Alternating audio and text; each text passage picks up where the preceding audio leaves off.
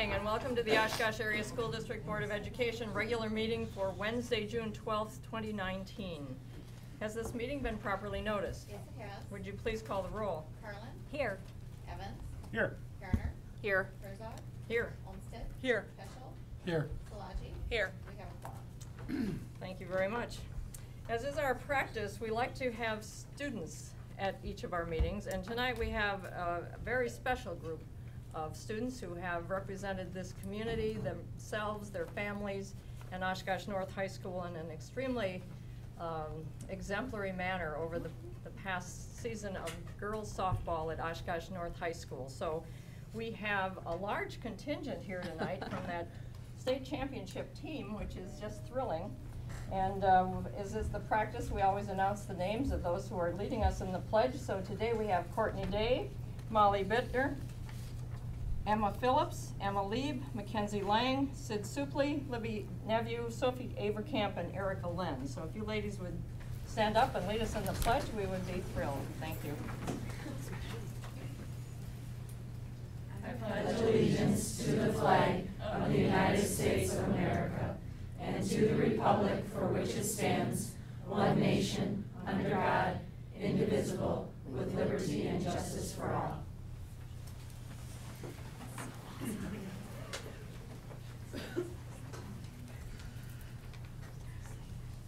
Tonight's liquid sunshine is not exactly softball weather, but we're delighted to hear Courtney Day, Molly Bitter, Emma Phillips, Emma Lee, Sandy Lane, Sid Sisley, Nephew, Sophie Averkamp, I'm getting better at this, and Erica Lenz. We are just thrilled that you are here along with your head coach, Ken Dishler, and your assistant coach, Mr. Wagner. That's correct.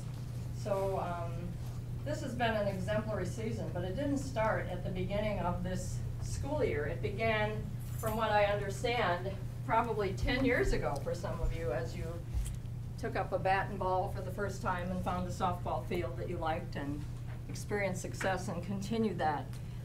Last year, we had the honor of having the North High boys basketball team join us after they had won their gold ball in Madison. And we wanted to make sure that we honored the young ladies of Oshkosh North for bringing home the first softball title in school history. And so we are just delighted you're here. You have been such exemplary ambassadors of your families, yourselves, your school, Oshkosh North Spartans, and of course of this entire community. And we are all so proud of you and all you've accomplished these many years and the role modeling that you have established for girls to come after you. Last year we also had the honor with the North boys basketball team of recognizing the Gatorade Basketball Player of the Year for the men, or the boys. And this year we also are welcoming the Gatorade Softball Player of the Year for Oshkosh North High School, and actually this is her third consecutive win. So we celebrate that accomplishment as well as that of you as a team. I just can't say enough about your teamwork and how thrilling it has been for me personally to attend many of your games over your last 3 to 4 years at Oshkosh North. And of course, none of this would be possible without the people in the back row, the parents who have supported you from little on. So if any one of you would like to share a few thoughts about what this team has meant to you and what this has meant to your school, we'd be glad to hear from you. They're all looking at me. Not to put any pressure on anybody. Go for it, champ. You got it. Am I going up there? Sure, you can, May. Huh? Yes, right here. There are microphones there to make sure everybody in the free world hears what you have to say. And this is being taped, by the way, so you can. So no pressure. It's live too. No pressure. And it's live. This team means a lot to me because they're my sisters, and we've been playing together for so long. So this playing with your sisters means so much. Yeah, I totally agree with everything she said. I mean, it's really special because of a lot of us, grew up with each other, and we grew up playing and just really, creating those friendships then. And it's like what you said, it wasn't just, we didn't start working for this goal just this last year. We've really been working for it, majority of our lives. And just to kind of see it all, all of our dreams come into reality, I mean, we still feel like we're on cloud nine, that we'll always be able to come back here and say we were the first. But really, it's not even just, our team. We felt like we did this for our high school, our city, so it's really special to be able to share that with not only us 14, but every single one of you guys. So thank you for having us. Thank you guys.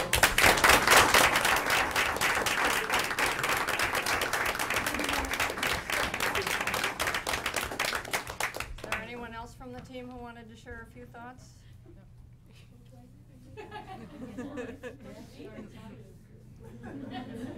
Well, I know that you, Coach, did you want to share anything?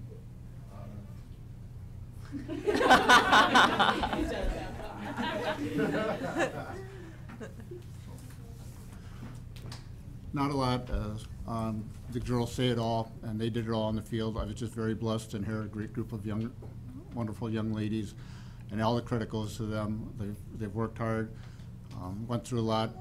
Last year came together, shared the love this year, and resulted in a state championship, and we couldn't be more proud to represent the school district and the school and the community.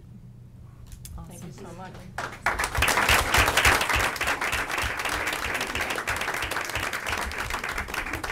So I have a question.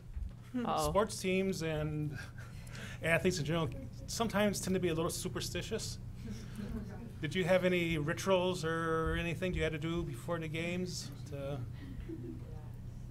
We all had some, so we all can share. What were they? Should we just go down the line? Not change your underpants. I know that when we were warming up before every game in practice, everybody had to have their specific partner, and you couldn't change it because obviously there's something good going on. So I know that. Some girls wore their hair the same every game. Oh, yeah. I ate fruit snacks every 5th inning. 2 packages. I don't know. I had a granola bar, like the Nature Valleys, before our first game, so then I keep going, and I'm never having Nature Valley granola bar. I became so superstitious, so all of a sudden, the game started for state, and I was quickly eating it as they're announcing our names. But.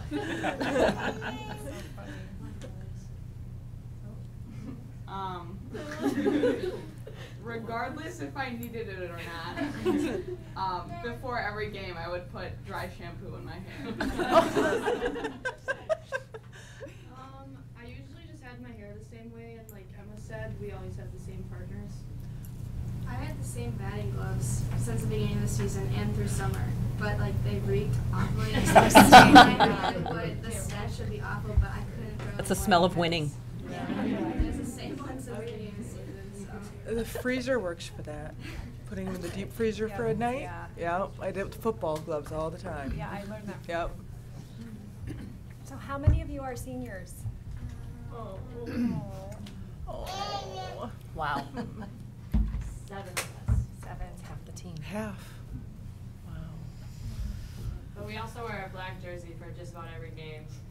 So we had a lot of the moms had to do a lot of washing, sorting for that because we couldn't change it. Right. Oh, wow. So awesome.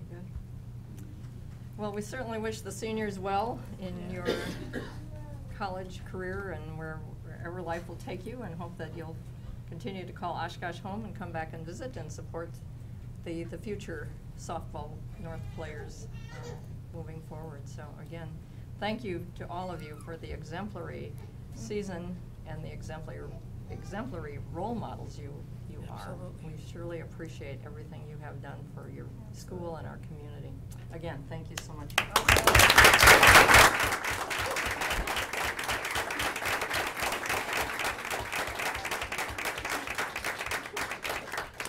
You're welcome to stay for the remainder of the meeting, although I know that ice cream often calls you after a big success. So if ice cream is calling you and you need to leave, we truly understand.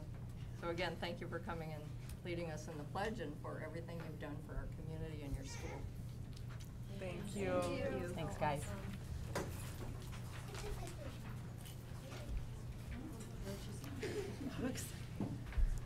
Okay, moving on. This is going to be a tough act to follow. Yeah. The board president's report is next. Since our last meeting, I had the opportunity to attend the Wisconsin Association of School Boards Board of Directors meeting over the weekend, and I was asked to share a couple of things with you. One is Wisconsin Association of School Boards is hosting an equity symposium and summer leadership institute in Appleton on July 12th and 13th. I just happen to have flyers with me, so if any of you are interested and would like to attend, this would be a great opportunity to explore those two topic areas. It's rare that WASB comes this close to our region, so this is a chance for us to go to something together and not too far away. I also wanted to share with you an update that I received at that board meeting on what's going on in the state legislature relative to K-12 education in this current budget year. This is subject to change, but this was accurate as of last Friday. The Joint Finance Committee is considering an increase of $200 per pupil in spendable school district revenues in the first year of the two-year biennium, and an additional $204 per pupil allowed in the second year. Further, they are looking at the low revenue ceiling to increase to $9,700 per pupil in the first year and to $10,000 per pupil in the second year. This is, again, an item that would affect Oshkosh because we tend to be one of the lower spending districts in the state. They are also looking at funding for special education categorical aid to be increased by $15.5 million in the first year and by $81.3 million in the second, which is estimated to bring the state reimbursement rates to 26% in the first year and 30% in the second year. Currently, the state reimburses special education at the rate of 25.3%. Categorical aid funding for school mental health services is to be increased by $3 million per year, and funding for school-based mental health services collaborative grants would be increased by $3.25 million per year. All of those would have a significant impact on Oshkosh and on our budget going into the 2019-2020 school year. But I know that CESA 6 is sponsoring a legislative breakfast this Friday, and that several of us are planning to attend that, so we may get an update on where the state budget is at that time. So with that, I will turn it over to the superintendent for her good news report and her calendar. Thank you very much, Dr. Herzog. Sure. So we're going to start today over at Merrill Elementary School. The Oshkosh Area School District's lighted Schoolhouse Community Learning Center at Merrill Elementary School recently participated in a unique musical learning experience with the Elks Lodge. The Elks Lodge purchased musical instruments for the students, and with the help of the music teachers, the students learned going on a bear hunt. During the activity, the Elks Lodge also provided students and their families with a roasted chicken dinner. Is that going on a bear hunt? Is that one you put on your episode? I don't think I knew that one. Oh, okay. Jefferson Elementary School fifth graders recently took part in a friendly game of kickball with the Oshkosh Police Department. The annual event provides a great opportunity for students to connect and have fun with local officers. The Empower Academy of Oshkosh West High School recently brought U.S. history to life. The students hosted a Night at the Museum event by using interactive exhibits, shared various pieces of U.S. history with both parents and friends. The Alps Charter School students and staff enjoyed a visit to Washington, D.C. this past May. The trip was a jam-packed touring adventure as they observed, studied, and experienced the many sights in Washington, D.C. Congratulations to 3 South Park Middle School students who were recognized for entering the Rotary Essay Contest and received monetary prizes at a downtown Rotary luncheon. During the event, a small group of orchestra students also provided entertainment. Our district recently came together to celebrate the 5th annual CARE Days. CARE means celebrating abilities and rallying everyone. The event featured a track meet and carnival to bring together and celebrate students of all abilities from the OASD schools. Students in the district's K-12 adaptive physical education programs paired up with high school students from Oshkosh North and Oshkosh West to compete in track and field events, play carnival games and activities, and most importantly, build new relationships. CARE Days is the largest inclusive event within the CESA 6 region. Wow. Congratulations to over 75 middle school girls who recently participated in the 3rd annual Girls Go Forward program. This 6 weeks program provided a wide variety of educational, social, and emotional learning experiences for students. The Oshkosh community was recently able to take part in the annual Oshkosh North Oshkosh North Art Night reception, which featured the incredible work of student artists. Musical entertainment and student art demonstrations, as well as delicious desserts made by the culinary arts students, were also featured during the event. South Park Middle School students enrolled in the school's leadership class recently entered the DPI's Whipping Up Wellness Contest.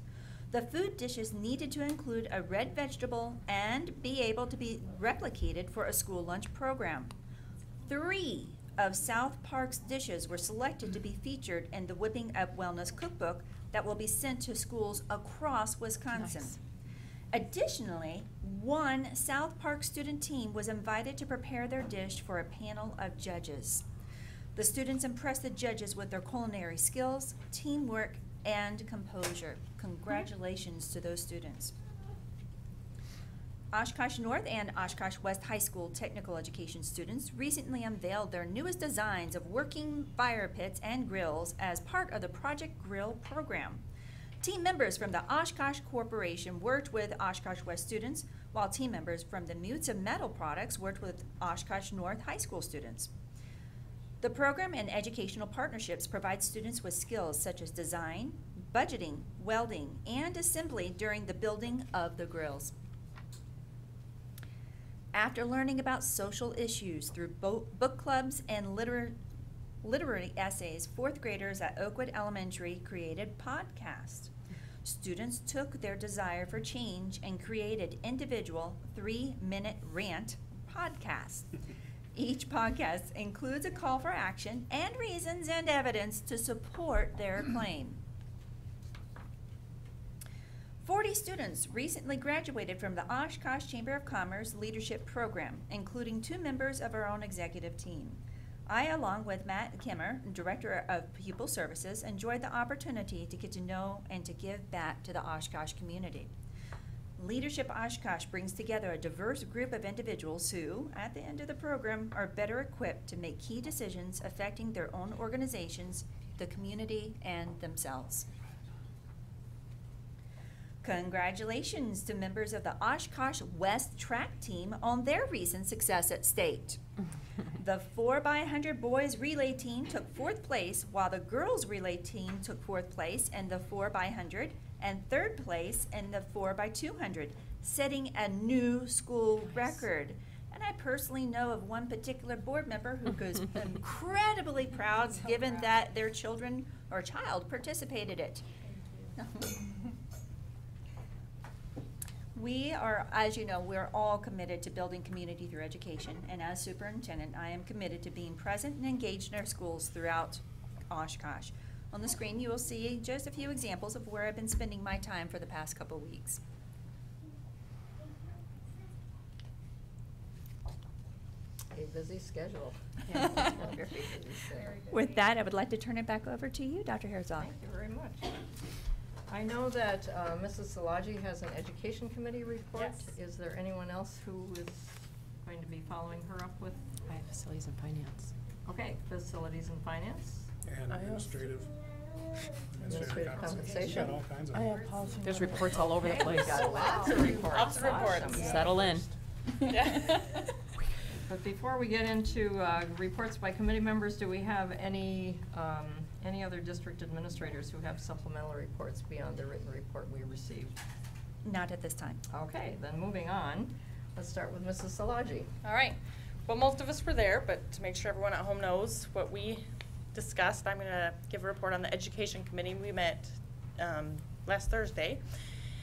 And let's see, first part of the presentation was Dr. Kim Brown. She discussed the implementation of the new Sunday materials. So there were a total of 22 students in grades kindergarten through 12th who were part of the field study. This was the first year we had it. So some of those students showed minimal growth and some showed no growth, while others showed more than a year's growth. Students who needed the phonics intervention were the ones that benefited the most. Teachers, after doing this for 1 year, have a better understanding of the screening process and who might need the program and how often it should be. Teachers have realized the importance of communicating the results for special ed students, because of course there were some special ed kids in the program. So there will be future spring and fall meetings to meet with the parents to share the results and listen to concerns and feedback from parents. There was also a discussion about how the leveled literacy intervention and Sunday work together, because some students were dual enrolled in both. So it's important to realize that some students need the level literacy intervention and others need Sunday. The assessments are an important piece to determine which fit is best for which students. What one student needs is different from another student's needs. And the district, what we all gathered from this is really taking a more personalized learning approach for these students and figuring out which program will best benefit them, which we all thought was great. The second part of the presentation was Dr. Kim Brown, Julie Conrad, Deb Zarling, and Lisa Duxbury discussed the phonics program curriculum adoption that was piloted this year at different schools. So there were two different programs that were in schools. One was the Teachers College Reading and Writing Project Units of Study, and the other was Fontes and Pinnell Phonics, which was an updated version of what we're currently doing. Feedback was collected through ongoing surveys, and decisions were made based on student assessment scores, teacher preferences, and teacher and student engagement. In the end, they chose to go with the Teachers College Reading and Writing Project Units of Study in Phonics. Assessments showed the growth and compared it to benchmarks in several areas. We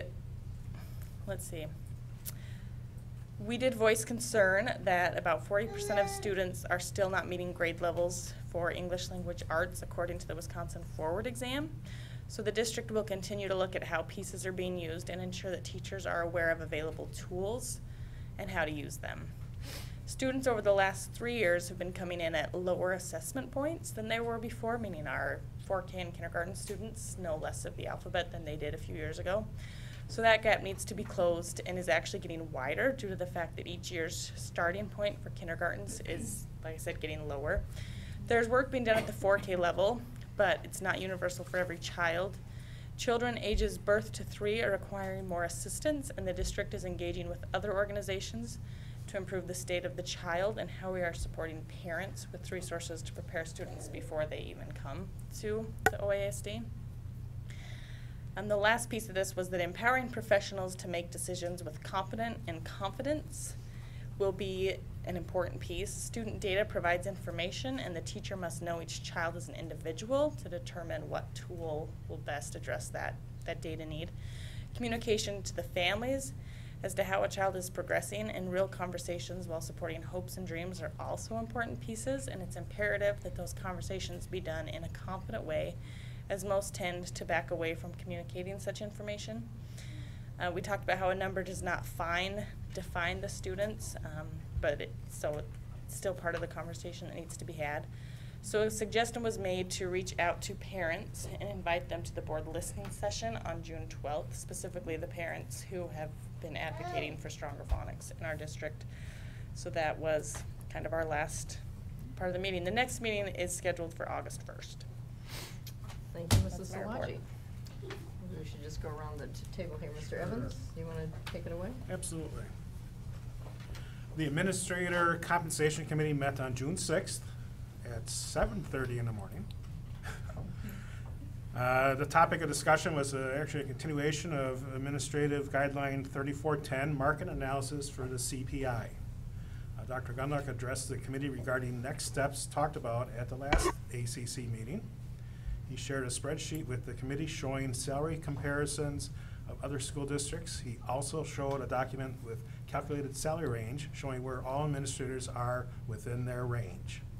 Current ranges have not been updated in a while, and that is why staff are below the ranges.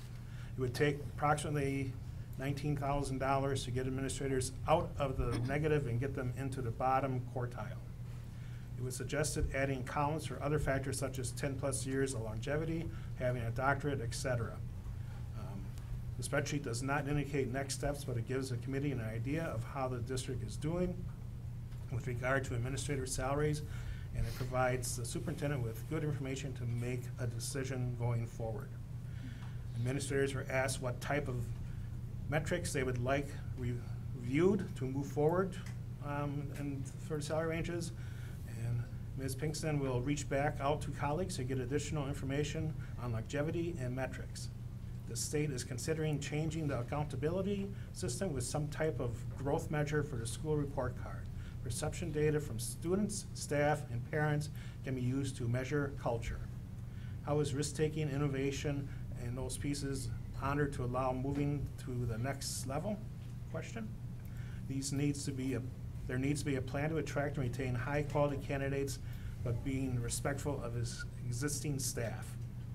A question is asked of administrators if there is anything they would be interested in besides money, and vacation seemed to be a popular item. There was also a large amount of interest in adding an assistant principal at elementary sites to support the principal. It was also determined that the district needs to start looking at 3 to 4 track schools. The committee was comfortable with the ranges, but wants to bring a systematic approach to the strategic plan under human resources. Dr. Gunlock will share the information distributed with all administrators, and our next meeting will be to be announced. Thank you very much, Mr. Evans. Mrs. Olmsted. I'm reporting from our policy and governance meeting. It was Monday, June 10th. We had 5 different, well, we had 3. 2. Right here, 1. I'm just kidding. Oh, after I looked at them, I was wrong. So the first policy we did look at was 7530, which is the lending of district-owned equipment. We changed the wording in there to give the superintendent to approve of lending out our district-owned equipment for summer camps and athletics. It wasn't there that it had to be board, so we changed it that the superintendent could do that. That's coming on June 26th for board approval. The second thing we looked at was the legislative committee that we are looking at putting in and making for us. We all got that big packet from Dr. Herzog from the WASB and everything with all the different, some other different policies from other districts and all of what, some information from WASB of what these committees should look like. We went through all of that. There was one in particular in that packet that we really liked, which is the Elmbrook and Brookfield, and we kind of maneuvered it around. We took some stuff out, added some stuff. We went through it, all of it, and then we are having a draft brought back to policy and governance. We're gonna look at that, and then in our next meeting in July, and then bring it to the board, look at the draft, make sure we like it, bring it to the board for full approval then, and probably in August. Awesome. And then at that same meeting, Dr. Herzog will then appoint and designate people for that committee. Nice. And then the third thing we looked at was the 2019-2020 employee handbook updates. Mrs. Pinkston provided a summary of the changes being proposed for the 2019-2020 employee handbook. They included the addition of language in the contract section regarding a resignation date be included with a 30-day written notice. They didn't have to put a date, now they do.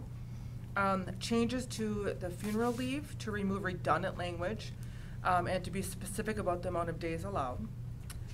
Change 3 was to the retirement benefits, the removal of additional language regarding contributions, because we had made that change. And then 4, there's a grandfather clause, so we removed a paragraph in there. That is coming also to the board in full on June 26th for our board meeting for approval. Then what Jim was talking about, they had asked, the committee, the administrator compensation committee had asked to bring that policy to, or it was administrative guidelines, because that is one that we do have to approve. We brought it to policy and governance.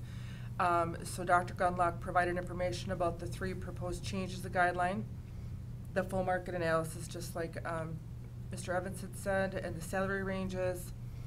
The membership dues, removing a paragraph, which will allow administrators to budget for multiple organizations, and also allowance for use of vacation through the month of July, because a lot of our we do that every year, so we're going to put it in writing. And then that will also be coming to board approval on June 26th. And then the last, we looked at policy 8510, the wellness. Mrs. Schnorr talked about the updates made to this policy based on the National School Lunch Nutritional Standards and Nutritional Values. There's a committee who periodically reviews the information, and one of the new requirements included a 3-year review cycle for this policy. The committee discussed concerns about sharing tables and the language used in that policy. It will also be coming for board approval on June 26th. And our future meeting is July 11th at 8:30 a.m. on that one. Thank you, Mrs. Olmsted. And Mrs. Garner. Yep, I have facilities and finance. We met on May 23rd, and we discussed 2 things. The first was the food service CEP program that is coming down from the feds. And Michelle Stammen and Randall Bokoff presented a proposal to make all meals in the school free through this program. And CEP stands for Community Eligibility Provision. Initially, we're going to start with, or like to start with, 12 schools. That's kind of how we're going to ramp this thing up. There is a 4-year reimbursement option for eligible for schools that are participating. Lunch and breakfast would be served free with no verification. Whether you are reduced or you're free or you don't have money in your account, it does not matter anymore. It wouldn't matter anymore under this program. This would simplify counting and claiming for the district by tracking total reimbursable breakfasts and lunches and applying free and paid claiming percentage. It also avoids judgment. Students would have a better concentration, because I asked, so why do we want all kids eating breakfast? And the answer is they do better. And even kids that have breakfast at home may not eat it there. And so if we get everybody eating in school, usually kids do better that way. Eventually, the goal would be to have the entire district receive free meals. At this point, we can't do it, so we're going to start. Oh, and it's noted that if we agree to participate in this program, it's a 4-year mandatory commitment. So once we're in for 4 years. Now, once you're in, you can add schools after, like during the 4-year period. But once you start, you have to go the whole 4 years. So we were shown 4 options. The option that we're likely to go forward with is starting with the 12 schools. 10 are elementary and 2 are middle. And we'll roll it out that way. They feel that there's enough food service workers to make this work. In addition to having the food available, we also talked about changing the way that kids eat breakfast. So there was a concern with busing and getting students to school on time to eat. And so they've been piloting programs where kids actually eat breakfast in the classroom. And for the schools that have adopted that, it has gone really well. And so helping other schools that may be resistant or reluctant to try that to go to the schools that are doing it and see how well it's worked. Yep, there's 4 schools that do that. And students would also be able to bring their own breakfast if they choose, so they don't have to take the school breakfast. Let's see. So the next steps are they need to apply by mid-June. Then we'll throw out a public release. There will be a letter that goes home, or a household notification. In the future, they would like to introduce new ways of breakfast, talking to the different schools and how that would be done. Once we have the 12 schools started, we would like to then add in a middle and a high school and maybe another elementary the next year. There really is no concern that the feds are going to discontinue this program, so that's a good thing to know. They're currently piloting this breakfast program at Traeger Elementary, and they will be conducting a workshop for us in August or September. when families are back. The second thing that we discussed is the OEA post-employment changes. We have these different levels that we've talked about. They came back with, Sue Schnorr shared a spreadsheet of what other schools do regarding post-employment. The range is anywhere from $500 to $1,000. The proposal for us was to change the whole darn thing to $1,000. It would simplify the accounting, and we can afford it because there are certain people that don't claim their post-employment benefits. So like in 2017 and 18, there was $112,000 in forfeitures. So that's the way that we can afford it. This year in 18-19, there's been $90,000 in forfeitures. So it seemed reasonable at this time to implement the $1,000 flat, the flat $1,000, and then they will continue to monitor to make sure that that's working the way that it is anticipated. Okay, next meeting is scheduled for August 15th. Thank you, Mrs. Garner. Please do. Just a quick update for Ms. Gardner, just to let you know that I did sign off on that application this week for us to submit it to the federal government for that program, just so you know that that has occurred. Awesome. And for you, Ms. Szilagyi, is let you know that we did reach out to our parents for the listening session that tonight, and we did have a parent that did arrive. Oh, So good. Yeah, that was tonight. it was. So I just wanted to follow up on both of those, please. Thank you. Thank you, Dr. Cartwright. Okay, moving on then to the non-agenda related public forum. We had no one who signed up for that, so we'll move on to the agenda related public forum, and no one signed up for that either. So we will move on to workshops. We have 3 workshops this evening, all dealing with accountability issues. We will begin with the Achievement Gap Reduction, or AGR, with Dr. Brown and others, I believe. And others, yes. So we have Christy Levy joining us tonight from Washington School, Beth Galeazzi from Webster Stanley, and Kristen Bergert from Roosevelt Elementary. And Rhonda, unfortunately, is out of town right now, but I will represent her data tonight. So. And I apologize for the children. Don't apologize. I just said to, Please just don't. to Dale said, I want to go switch with Linda. Yeah, I was thinking the same thing, actually. I feel like that's the highlight, right? I there. know. I mean, Yeah. Oshkosh North and this, I don't know. He can sit right here for the whole meeting. Not to worry, Mrs. Berger, we're here for children. All right, so we're talking about the achievement gap reduction schools and the requirements. And so the 4 schools, we just introduced the principals, but Jefferson, Roosevelt, Washington, and Webster Stanley Elementary. And the requirements that we utilized this last year was a class size reduction of 18-1 and instructional coaching. Another piece that we could utilize is tutoring, but we didn't use that this school year. And then the AGR schools all have the same goals. And so for literacy, 85% of students will be reading at or above grade level by the end of the 2018-19 school year, as indicated by the DRA2. And you can see the DRA benchmarks and what we want them to meet by the end of the year. And then the math goal of 80% of students meeting the performance standard in their grade level by the end of the school year, as indicated by the ABMR assessment. And you'll notice kindergarten, it's forward number word sequence is what we're taking a look at, addition and subtraction for first grade, structuring numbers at second grade, and third grade is place value. And that just works developmentally about what we can look at for our students. And so I'm going to let each principal share a little bit about some of the strategies that they've been utilizing along with the data.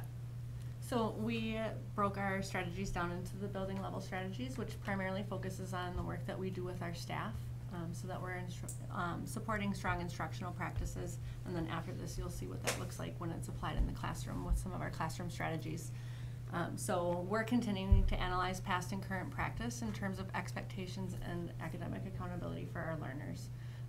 Knowing that we have a lot of growing to do, we want to make sure that we're maintaining that focus on high achievement and that we're not inadvertently lowering expectations while we meet our students' needs. So that's something that we have continued conversation about at our building level. Sorry. We had teacher teams meeting regularly and analyzing student data, not just to look at what the data is telling us in terms of that number, but what is that data telling us in terms of where the skills gaps are for individual students. the number tells us something approximate, but looking further into it tells us really where we need to focus our energy and efforts so that we're moving them forward. This year, for the first year, teachers participated in instructional rounds and peer observations. So the instructional rounds were opportunities for them to go into a colleague's classroom with an instructional coach who could point things out to them that they were noticing as they were doing those walkthroughs.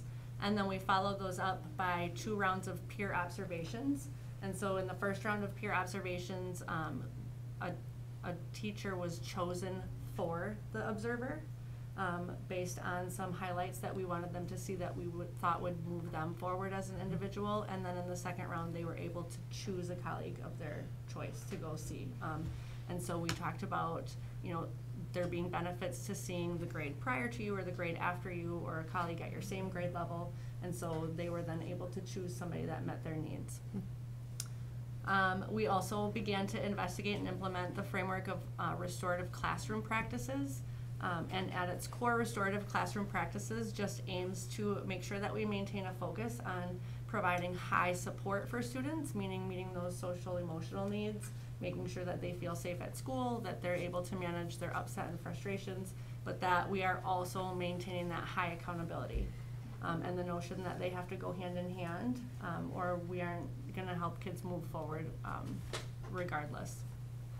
Our leadership team also had instructional coaches meeting weekly to look at student data as a coaching group, and then also doing their team meetings with teachers on a every other week basis, where emerging issues were discussed. And then coaches were working in the classrooms to support those teachers so that they were meeting with the teachers, but then also seeing that authentic instructional practice.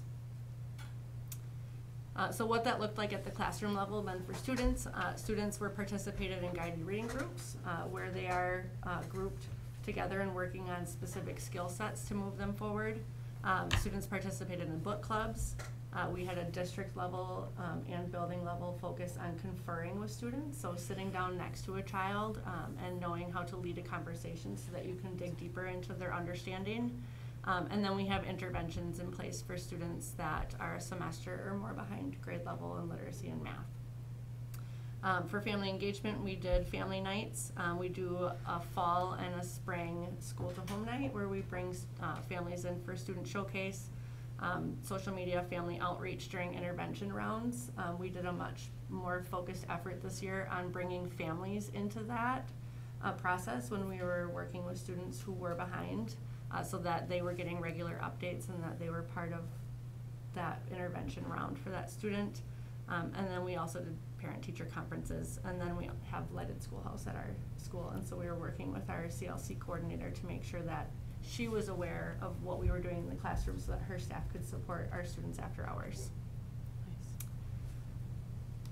This data will show you where we ended 2017-18 and how that compares to 2018-19. You can see that in some grade levels there was significant growth and in other grade levels there was not. One of the things that I caution against when looking at this is that we are not necessarily looking at the same group of students. So there are a number of grade levels where we had up to 10 new students join and up to 10 students leave us between the end of 2018 and the end of 2019. So it's more complicated than just looking at did they grow from last year to this year. This shows our data from the beginning of this year to the end of this year, and it's consistent in terms of the same group of students. So when you're looking at this graph, when we run our AGR data, we are only looking for students that were with us for the entire academic year, so that we are looking at students that received all of our instructional practices and support. So in kindergarten, at the beginning of the year, we don't have data for those incoming kindergartners, so we use our January data. And at that time, we had 32% of students reading at grade level. By the end of the year, we were at 68. First grade, we started at 22% and ended at 71%. Second grade was 20% and 64%, and then third grade, 33% and 66% in literacy. And then these are our math scores using that same method. 6% of kindergartners were at grade level in January and 55% were at the end of the year. 0% of first grade was at grade level, and they ended at 92% of all of our first grade students at the end of the year were at grade level. Can I just ask a question? Yeah. What is the percentage, like if you make a year of growth, is that 100% growth? If you made a year of growth, all of your students would be, well, not If one's- necessarily. Okay. Not I'm just trying to necessarily, understand, like, what is because percentage? it depends on where they're coming in. Okay. So. Right. It's not unexpected to see that 0% of your students would not be at grade level at the beginning of the year Yeah. because They haven't they're done it using before. end of the year benchmarks. However, that's not necessarily telling us whether or not they were at the end of kindergarten grade level when they started Right. first grade. Right. So they if- could have been even farther behind. Correct. Okay. So it's an attainment score, it's not a growth score. Okay. All right, thank you.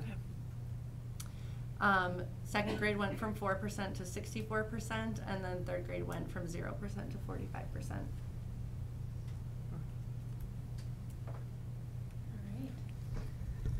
You'll notice a lot of the same strategies, so I won't go into a ton of detail, but so at Roosevelt, we use different things within our building collaboration, so analyzing that data and making plans for that student growth, so really focusing on the individualized student. So if there's something we need to work on, coming up with a plan with a team for that.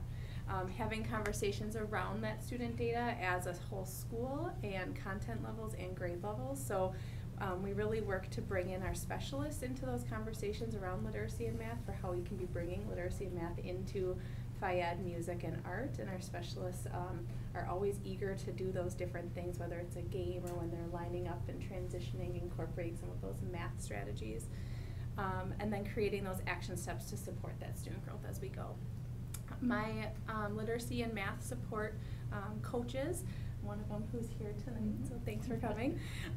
They meet with each grade level twice a month, and they meet together with them. It's something we started last year to really show that support of the coaching staff with the grade level team, but then to embed everything together. So a strategy or something you're doing in math might also work with literacy, or mapping out our progressions and looking at a student that might have concerns, might be in both areas or just one area. So they meet every other week with that grade level team. That allows for frequent student growth monitoring and making that differentiation. Then the ISTs and myself, we meet every single week to be working together as our leadership team, working together in the classrooms, the grade level team meetings, developing those school collaborations like I mentioned. A cool experience we were able to do this year, because my IST literacy, Amy Velo, that's back there, she was part of the conferring lab team that brought that to our ISTs in the district, and to Kim and Julie and myself, we got to experience going into a conferring lab at a few different schools throughout the year with their work they learned at the Teachers College in New York. And in doing so and having that resource in the building, we were able to do a mini conferring lab within our school. So teachers were teamed up with another grade level, either above or below them, and they went in with my two ISTs and myself, and we did that conferring with real students in real time, kind of all sitting around them to model what that conferring might look like and sound like, and then going out and practicing and trying that with a colleague team. So the teachers were very interested in that, and it was very well received that now they just want more and more of it. So how are we going to do this again? So that's the plan for next year, is how we can do and increase that to improve our conferring. And then I guess I talked about that other one. In the classroom, same that Christy mentioned, the guided reading groups, book clubs, conferring interventions, morning meeting, and that one thing we added this year was some specific goal setting for forward exams. So we looked at students that were basic or below basic on the forward exam, our current 4th and 5th graders, using the previous year's data. And my ISTs and I divided up the students and had individualized conversations with those students of, did you even know what your scores were? Has anyone ever talked to you about this? You know, pumping them up. We didn't want to add that pressure to them, but you are 2 points away from being proficient. You got this. What are some strategies you've learned that you think could help you this year? And just a lot of them, I think all but one student had seen their scores from the previous year when they were mailed home. So they were like, I had no idea, or I can totally do this. And so that was really empowering. With family engagement, we do our family nights, social media presence, our PTO involvement, and parent-teacher conferences. And then we also have lighted schoolhouse, so that incorporates into the extended school day. Here's our data. As Christy mentioned, you can see from year to year, but it is not necessarily all the same student. We are pretty transient as well, like Christy mentioned, but you can see some growth in certain areas and overall as a school. This breaks it down a little bit more. So here's our literacy. So kindergarten, from January to the end of the year, they grew by 45%, from 46 to 91% proficient. Grade 1 went from 11% to 62% proficient. Grade 2 went from 35 to 73, and grade 3 went from 19 to 69%. And for math, we grew in kindergarten from 6% to 46%, in grade 1, 11% to 69%, in grade 2, 6% to 61%, in grade 3 from 14% to 36%. All right, so Jefferson has a lot of the same strategies that you've heard about, but some of them just to highlight. So the conferring is something that you keep seeing over and over again because we're really working on how can we confer across the curriculum, no matter if it's math, literacy, or science. And social studies will be the next one that we're taking a look at that with. Elaboration and craft is something you also will see across all the schools. If you saw their school improvement goals, many of the schools are focusing on that elaboration and craft because it really moves kids forward. And then some of the other pieces, mentor texts, of course, we utilize all the time. Something that they do is they do the positive student postcards that are mailed home to each family, which of course is a nice social emotional piece. They've done some things with technology, the personal learning ideas, and maximizing Google and Google Classroom. And then, of course, the AVMR pieces are some of the things that we all do. But another piece that is important, though, to note is the special education, regular education teachers coming together to do some planning in order to teach. And here are Jefferson results. Jefferson has a very transient population, so again, not the same students over time, but this tells the bigger picture. And so you can see in literacy, moving from 11 to 92% with an 81% of growth. Grade 1, 0 to 53%. Grade 2, 16 to 60%. And grade 3, 13 to 83%. So some really nice growth. And then math as well, 4 to 73% in kindergarten, 0 to 82% in first grade. Structuring went from 0 to 28%, and place value for grade 3 went from 47 to 79%.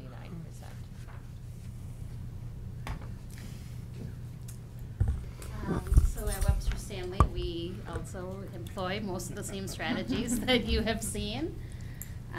We did do work around our mission statement. We also had Ted Knightsky come in and work with our staff at the beginning of the school year on our mission statement. And I know Jefferson School had him too. And then we had him come back 2 other times throughout the year. And he really kept reminding the teachers and us of our why and why we're here. We've been working on equity and culturally responsive practices. We extended our morning meeting time by 10 minutes this year, which allowed teachers to meet the kids' needs when they come in the morning and their social, just to have them ready for the school day. The other strategies are things that I think probably technology integration was one of the other things I'd like to highlight. We worked into the professional development time to highlight a tech strategy that teachers have been using in their classrooms, so they would share out, and it only took like 5 minutes at the beginning of a collaboration, something that they're doing in their classroom, so that other teachers would see how it increases student engagement and it can complement the curriculum versus adding something onto it. We worked with our Kiwanis partners and kind of started a food pantry in out of our counselor's room. This year it was nice because Webster was able to have a full-time counselor and we could utilize him to help meet student needs again. So I know we've received snacks and things that the classroom teachers could give students who didn't have a snack at snack time. And then a couple of the other schools also did different food drives and donated. We were the benefit of some of those food drives. And we worked with our community, the Kiwanis partners, to make math take-home games that complemented Bridges or maybe the AVMR curriculum. Oh, I have the clicker. And then the rest of these strategies are things that we do district-wide, I'm sure, and we also focus this year on goal setting for the forward exam. Our family nights are usually always very well received. Our PBIS Carnival at the end of the year is always a huge event that I think the families really look forward to. And we have started working on really targeting some of our minority subgroups and formed a parent advisory committee. So we're trying to get a lot of their input on what we can do better as a school so that they see themselves in our school. Nice.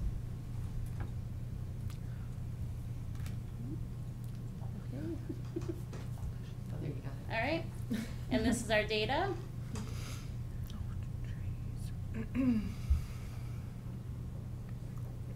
One of the trends, even though it is a different group, I think more just looking down is hopefully we're every year wanting to have more of those kids at the 80% at least proficiency level, and that's something that you can see from both years. So even though we're starting with a different group of kids, it's nice to see that as they do progress through the years, they're becoming proficient.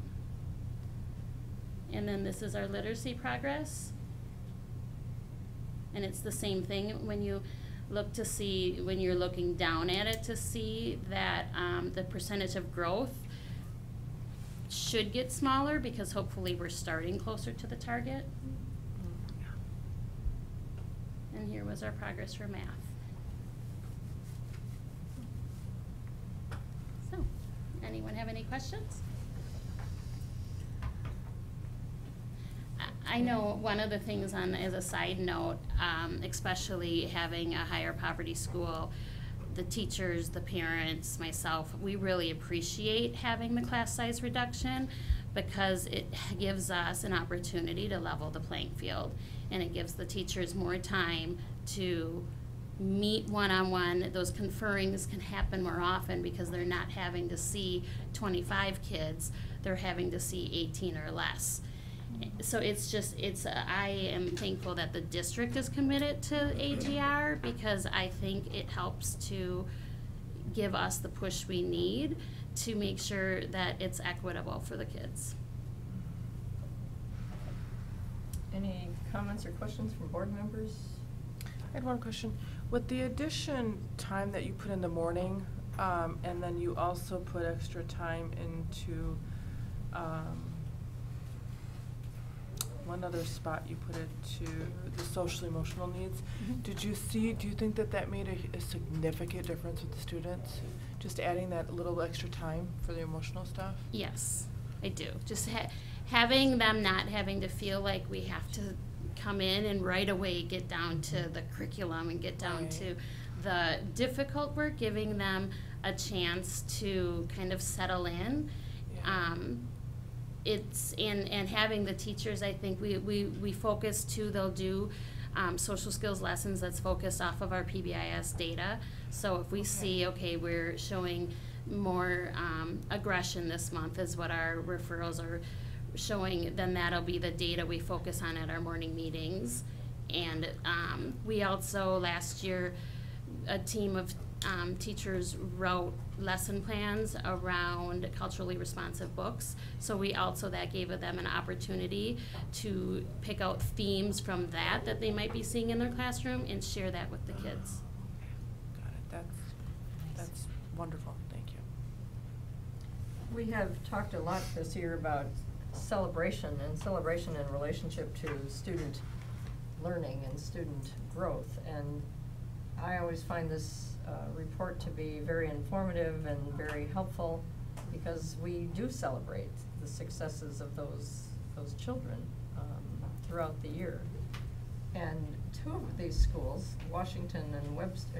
Jefferson and Webster, represented here tonight, were recognized at the state level as schools of recognition. But I believe all of these schools at some time or another have been recognized, and you simply have to walk into the hallways and you see these beautiful plaques with the outline of the state of Wisconsin to see the schools of recognition, or whatever the term was at the time. But I do know, for example, that Webster's collection of those schools of recognition go back, probably at least 15 years, if not longer. So there's been a long tradition, a long history of student successes through this program, and we salute all of you and your staff members for making that possible.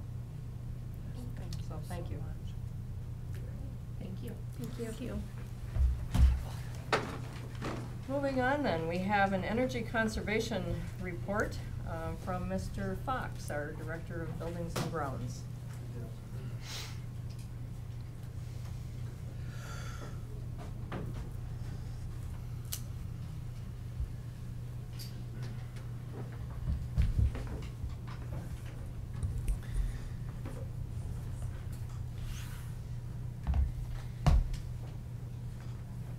Good evening. Good evening. So I'm here tonight dovetailing off a conversation we had at our last Energy Committee meeting. We had discussed this benchmarking report that was coming out. It was due to come out in March. It did not come out in time for our meeting, but did come out subsequently just a couple of weeks ago. So I'm here tonight to share that report with you. It was included as part of your packet. So I'm here more or less to discuss the findings of that particular report.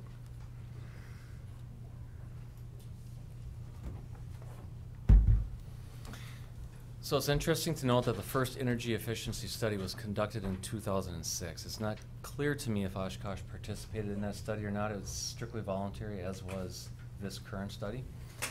I don't have that information at my fingertips, but that efficiency study that was conducted in 2006 included 1,293 schools and 226 school districts. Much like this one, it benchmarked similar schools based on age, size, amenities, and HVAC capabilities. So it was very unique in that it was the first study in the state of Wisconsin ever conducted this way, and it was all schools, and it was only schools comparing themselves to other schools, only available for the schools that did participate in that study. So it was a really nice benchmarking tool. To that, until that date, the only benchmarking opportunities we had were really to benchmark ourselves, which really isn't a good barometer as far as how you're progressing, because there's no way to really truly evaluate your growth potential at that point. So 13 years have passed since that study. Approximately a year and a half ago, Focus on Energy had approached the schools and asked, hey, we want to do this again. We thought it was well received. Many of the schools were able to participate in that study, and as indicated in that study, approximately 1,200 schools did participate. There was a little bit of difficulty in pulling the study together at the tail end due to how we purchase energy today with hedging and with bulk buying on the market. But ultimately, that study was concluded. And again, like that first study, the benchmark is based on size, age, amenities, HVAC capabilities in the schools. So that's important to know, so that when you're looking at a 50,000 square foot school, that school is being compared to other schools of like size, whether or not a school has a pool, whether or not it has a certain gym size. And they try to take into account as best they can how that school is utilized. That's important to note. This particular study is different from the last study in that it included, rather than just a score, which is a lot of times what we're used to seeing, right? So when we're in the Energy Committee, or a lot of times when we're comparing our energy usage, we use one statistic, typically an Energy Star rating, which, if you recall, that's something you may have heard when we're looking at a particular school. You could have qualified as an Energy Star rated school, and you'll get a plaque, and you could post that plaque on the wall. This particular study included something new called a B3 benchmarking, Energy Star, and a peer-to-peer comparison. So the B3 benchmark something new that used current energy data from the school. That's our actual data, and then it compared it to the energy code. So if we were to build a building like that particular school, about what would we assume that school would consume for energy? So that's really what the B3 benchmark data represents. B3 peer rating within that report is ranked from 1 to 100. 50 is average, so 50 is not bad. It's just right down the middle compared to every other school. Your peer rating is just that. That is really the nuts and bolts of this particular study. Is what we wait to see. It is comparing our 50,000 square foot school to every other 50,000 square foot school across the state of Wisconsin. How do we rank? Are we doing better or worse? It's not overly revealing as to why we're doing better or worse, but again, it's a benchmark, it's a tool, it's a snapshot to tell you how you're doing that particular day with your particular strategies. And then, of course, the Energy Star score. Again, that's something you're probably more familiar to seeing reported and reflected as a number 1 to 100. 50, again, is average. It is a number more widely used, and it's more of a national model. They weatherize our data. They compare it with national facilities that are of similar size, may or may not be schools. They're just facilities that are consuming energy that are about the same size. But again, it's a fairly complex formula, but more widely utilized. The nice thing about this particular study is it rolls all three together and really parses that data in different segments for you to view and kind of pull away from it what you will.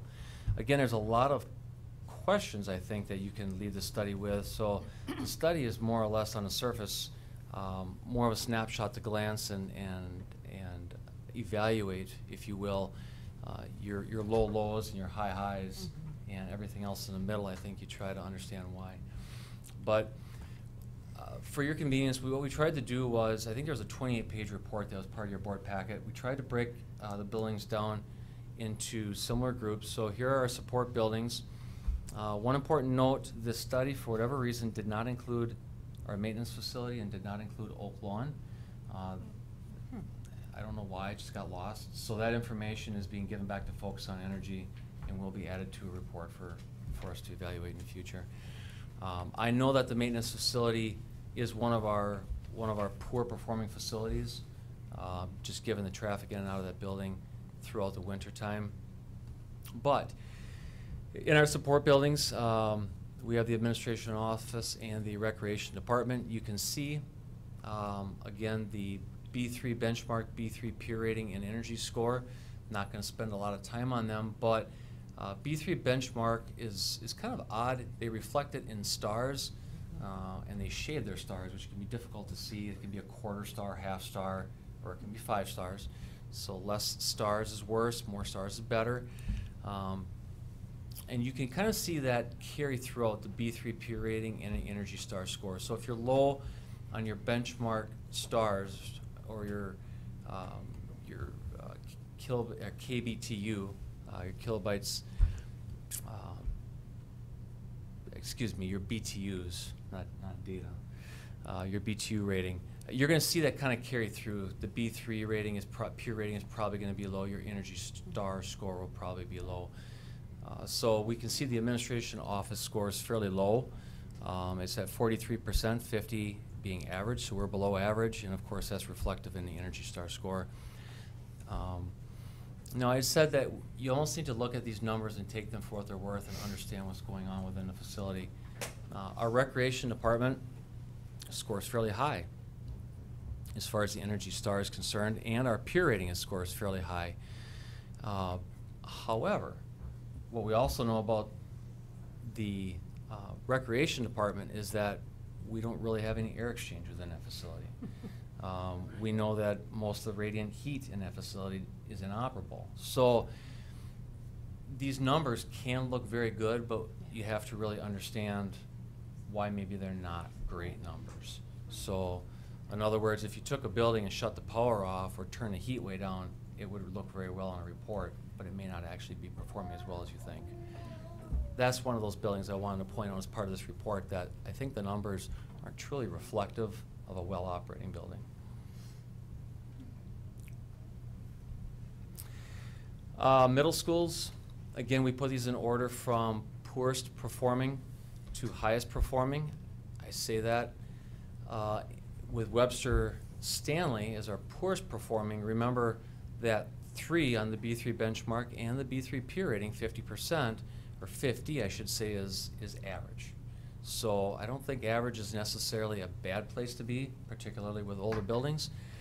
I think what you will find throughout this entire study is that, with the exception of probably our maintenance facility and this facility, our worst score is probably average. I think for 75% of our buildings, we're well above average.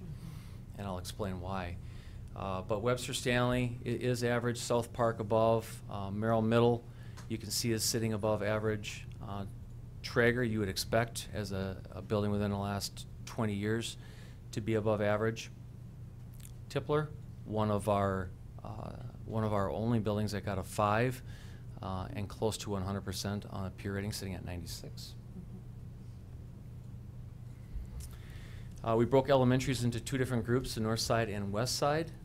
Again, Washington is at average, just above average on peer rating, sitting at 59. But all the other schools, Roosevelt, Franklin, Emline, Cook, and Reed, all sitting in above average from 81 to 92 in the peer rating.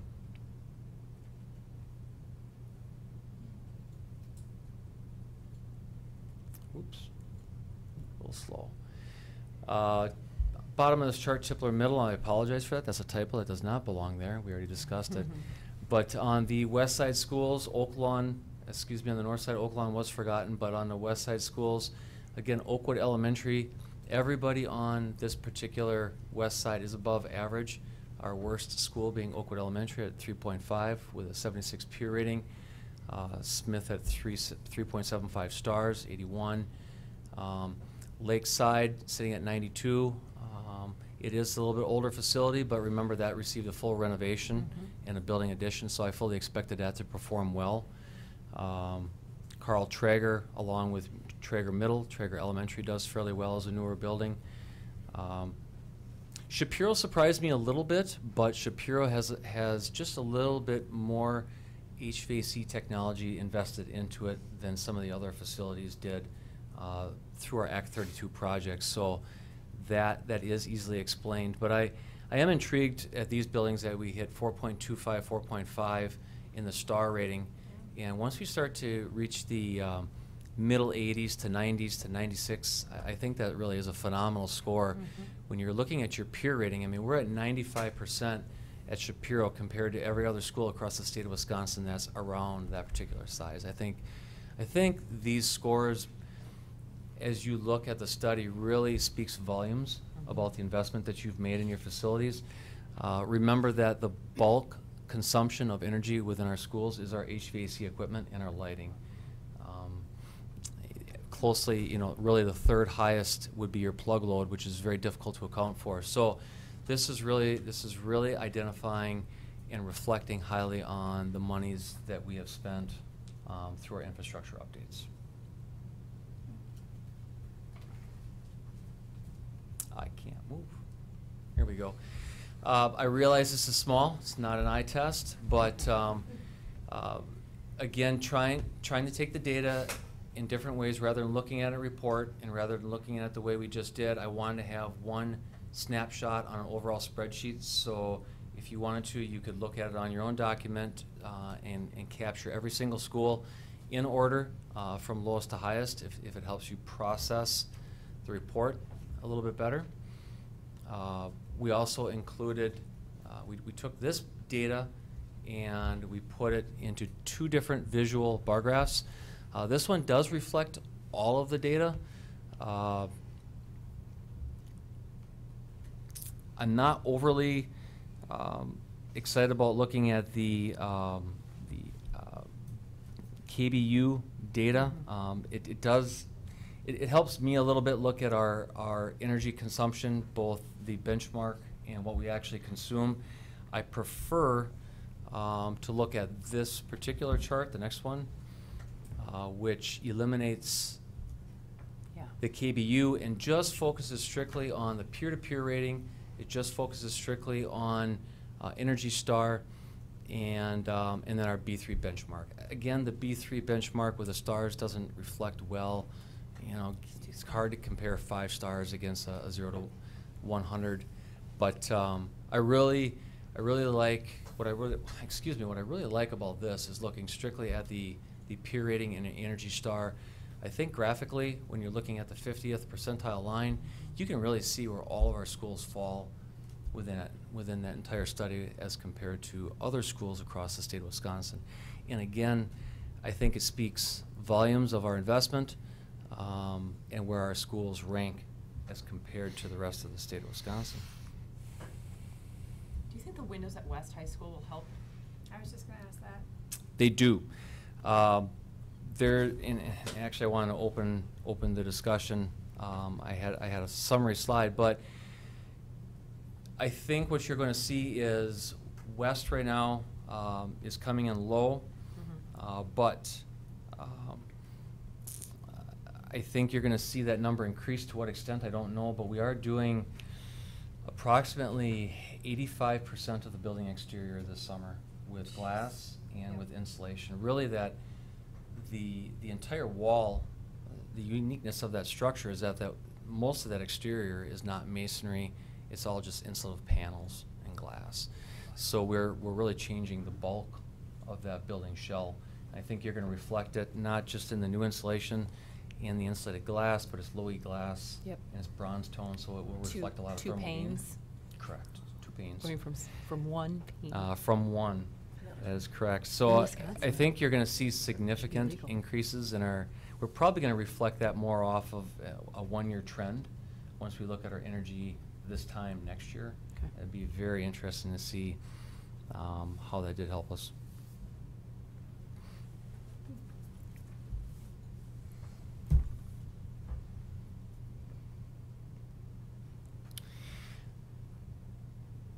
So why? Why are we doing so much better than everybody else in the state of Wisconsin? As I had said, these numbers really just capture more of a concept. They really don't tell you what we're doing. They don't tell you what everybody else is doing across the state of Wisconsin. But I can tell you what we're doing, and I can tell you why I think our schools are performing better than everybody else's schools. Act 32 is a significant contributor. We invested a lot of money into our brand new boilers, brand new air handlers. We do not run any air compressors for pneumatic air. I can tell you that we're one of the few districts in the state of Wisconsin that does that. So we eliminated all pneumatic controls. They're inefficient. Air compressors are inefficient. They're energy hogs. Pneumatic controls leak. Airlines leak. A lot of schools with older buildings are still running their ventilation equipment off of time clocks. We're running off of a building automation system, which was my last point. That building automation system is intuitive. We tell that building automation system when we want to occupy the building, and it'll automatically calculate inside air temperature, outside air temperature, and it will optimize start times for buildings to start to get the temperature where it needs to be when school is going to start. We control classroom spaces. We control corridor spaces within 2 degrees of heating and cooling at all times. We have occupancy periods that we control very specifically. You know, a lot of school systems do not have these, or they're not monitored perhaps as well as they should. That's not to say they don't have them and that this is technology not used across the state of Wisconsin, but I know here in Oshkosh, our HVAC technician, Jesse Wild, does a fantastic job, as do our head custodians, about making sure that the air handlers start when they should and stop when they should. And because of their effort, what you're seeing is the results on our peer-to-peer rating today. Lighting conversion is something that has been very quietly going on. We have not done any building-wide conversions to LED, but we have done some lighting conversions. All of our parking lots are now operating LED lights. We don't have any HID high bay, which is the old sodium or different types of inefficient lighting. All of our gymnasiums are at least T5 or T8, which is a fluorescent bulb. Some buildings like Washington did receive fluorescent LED lighting as part of the Act 32 projects. And a lot of times if we run into certain ceilings, certain spaces, we are converting over to LED. I think that's the next thing on the horizon, probably as far as energy consumption goes for Oshkosh schools, would be to start to pursue LED lighting. Other than that, are there any questions with regard to the study? Jim, just for viewers, could you tell what, we know, but could you tell what Act 32 was? So, Sure. And how, if that what it paid for, you know, the windows and Right. that came out of that money? Act 32 was an act that, I think it was about 10 or 11 years ago it began. We had 3 phases of Act 32. It allowed the school system to bond for money that could be utilized strictly on energy efficiency measures. So we were able. Came from the state? Or the state, well, we borrowed. It wasn't. Right, but the act came from the state or? State. Right. Okay. State of Wisconsin, Yeah. correct. So it was monies that we bonded for locally that was used specifically for projects that had a payback to them. We replaced old air handlers, primarily, well, every boiler got replaced, most every boiler got replaced in the school system. Valves got replaced, air compressors got replaced, our building automation system got expanded. Some roofs got replaced, some windows got replaced, doors, all those spot items. But those types of things, I think, again, were well represented in our peer-to-peer study. Absolutely. And then that's been rescinded. Act Yes. 32 did sunset, I believe, 2 years ago. It was right after we began, it could have been last year, 1 or 2 years ago. Correct. Was the last time we could go up for it, yeah. Correct.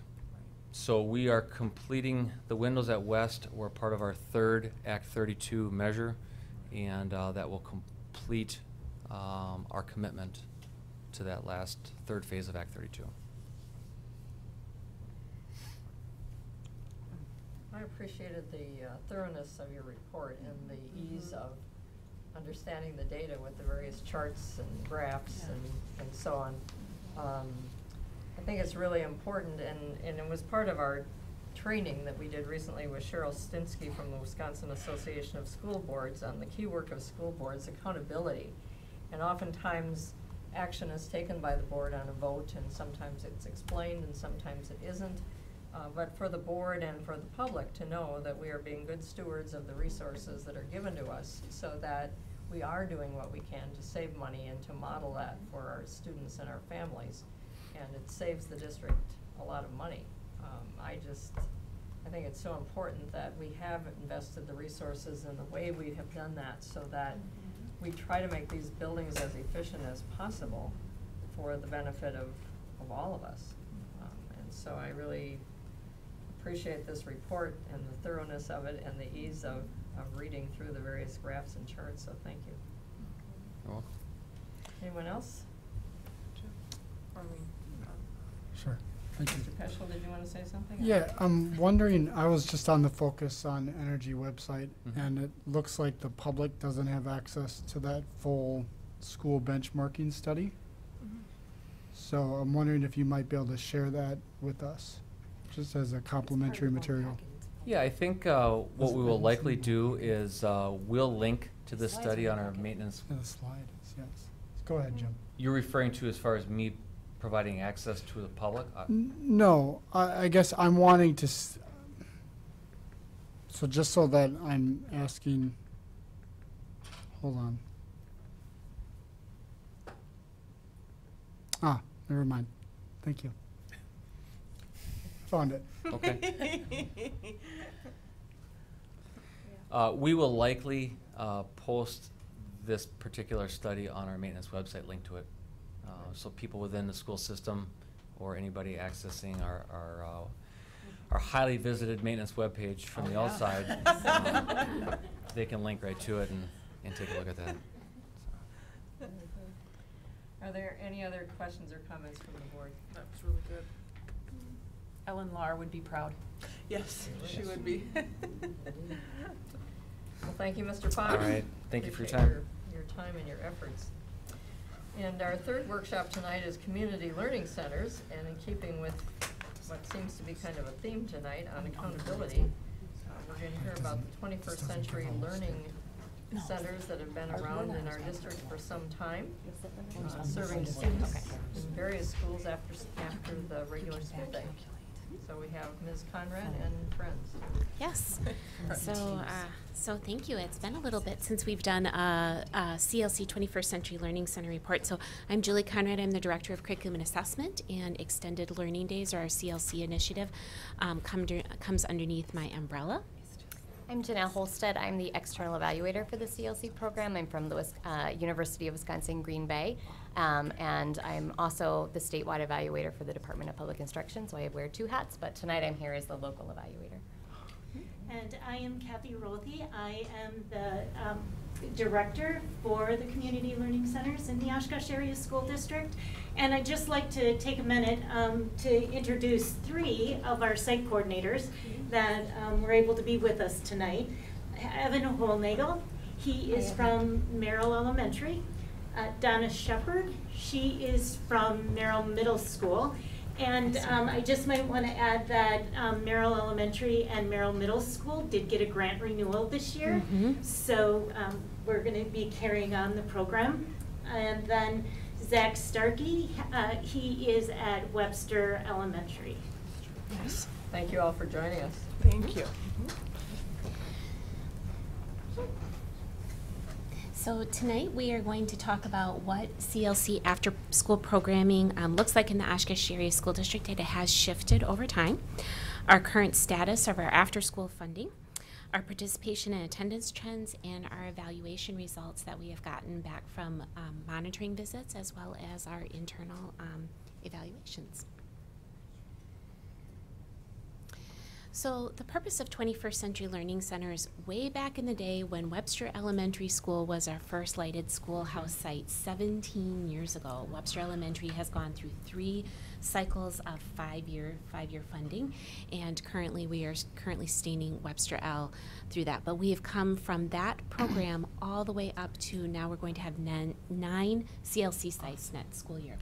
So 21st Century Learning Center provides students with academic enrichment opportunities as well as additional activities, and they're designed to complement the regular school day. And you notice when we were talking with our AGR schools, they actually noted that they're we are working together to make sure that we are truly extending the school day.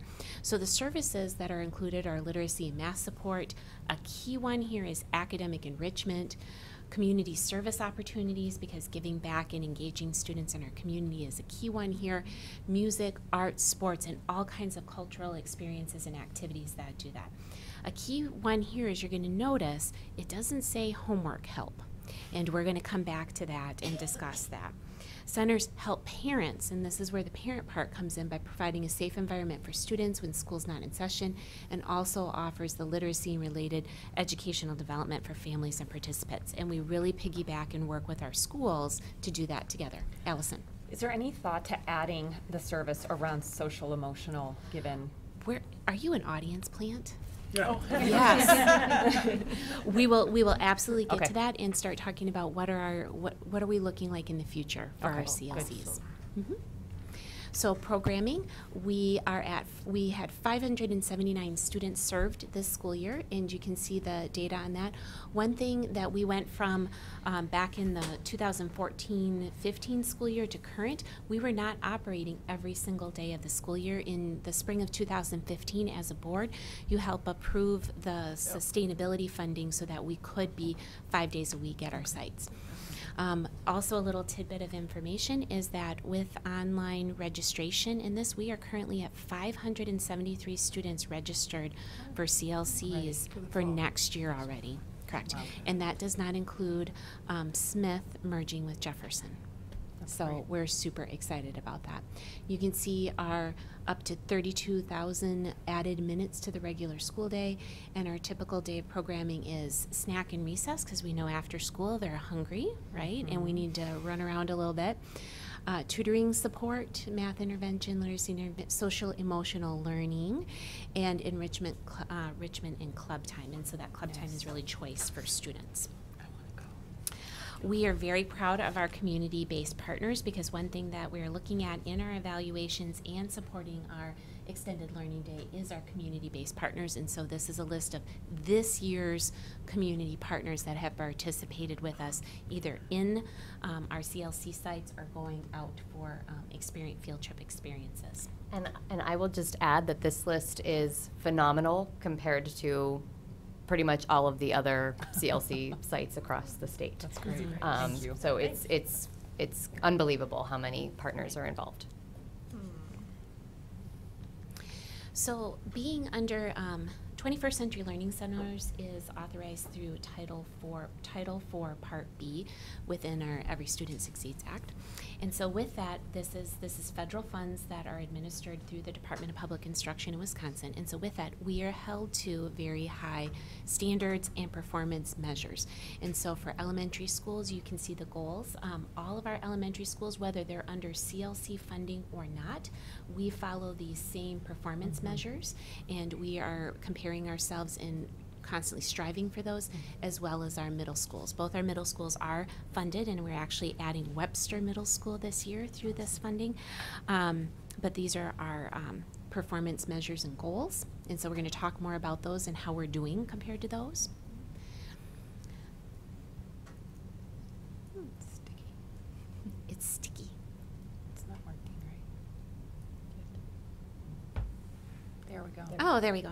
I just had to turn it. So, status after school, we've alluded to this, that these are competitive grants, very competitive grants.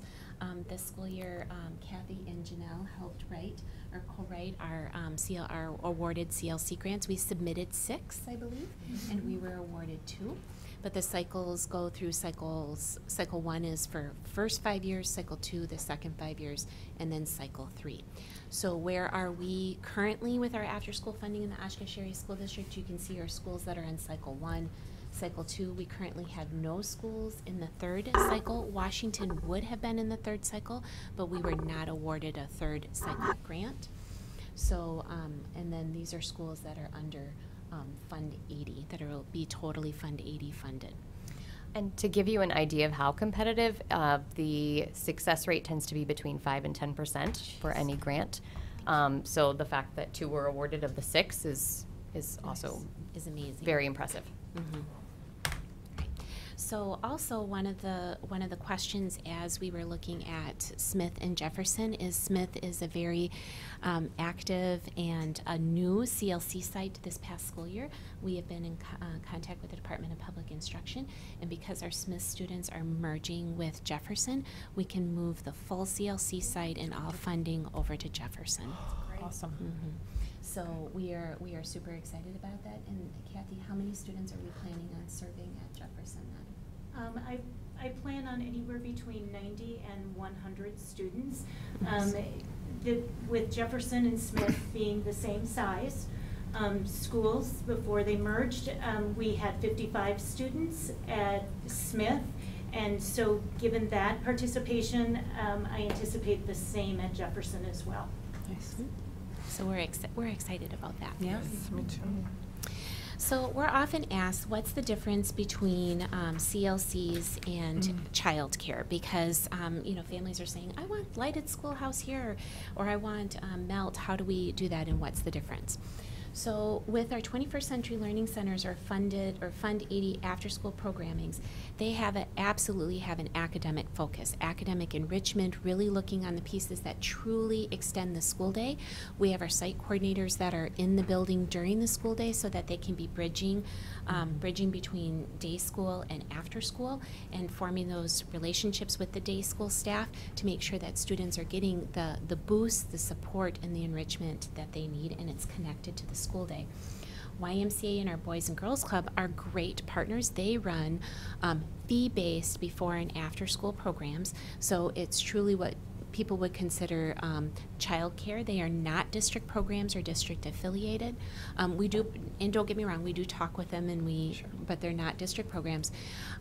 They are school-age child care sites, so they're licensed, and once again, they are not linked to the school day. So they do great things, but it's not an extension of the school day. So when we talk about lighted schoolhouse in Melt, we are looking at how are we adding extra minutes onto the day for that child in a meaningful, fun, enriching way that's really supportive of their learning at school. So you can see in the different graphs, these are the percents of population served, and so we really target looking at how do we serve a third, 30% of our school population, and we are meeting that benchmark. And at our middle school level, we, Merrill Middle's at 11% and Alps Tipler is at 17%. We're expecting Webster's going to be somewhere in that place. One thing that we're working on with our middle school programs is really increasing that attendance. What's hard with middle school is that students now also have sports, right, to be able to do and other things. And middle school operates a little bit different than elementary because they can come and go when they're involved in other a lot things. of them can just go home. Correct. And don't need child Right. care. But yeah. the bottom line is, and you're going to see from our parents, is that do we want them just to go home, Right. or do we want have that, yeah. opportunities after school for them that they can be engaged in? Right. So there is we do a lot of work with voice and choice as far as what do middle school, what do those teens, preteens want to do for that school day. So Donna could attest to that we do a lot of talking with our teens about what do they want. So one thing we're measured on and we need to meet is our average daily attendance, or our frequency of attendance with our CLCs. And up here you can see we are absolutely hitting our benchmarks as far as the percent of students that are attending 90 days or more. That would be considered a frequent attender. And once again, middle school starts to drift because that's just the nature of that, but our elementary schools, we are absolutely meeting our benchmarks. The other thing is that unless children are attending, how do we know that those supportive services are working? So. Right, and the research really backs that up, that the higher the dosage or the more days of after-school attendance, the more likely you are going to see changes happening in social emotional areas or academic areas. So DPI looks at anything over 30 days, but locally we want to see higher than 90 days, which again is really, really strong data in this area. Right. So the next piece is that 21st Century Learning Centers can only be at schools with free and reduced numbers of 40% or more. And so when we look at this, we want our students to be participating at a proportional rate, if that makes sense. And this is really, we want students to be taking advantage of this program.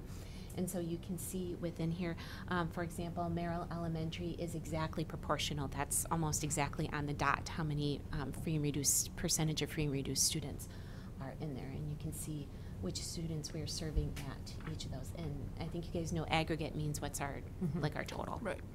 Okay. So I have a question though, Yeah. real quick. Even if you aren't part of the free and reduced lunch, you can still participate in the program.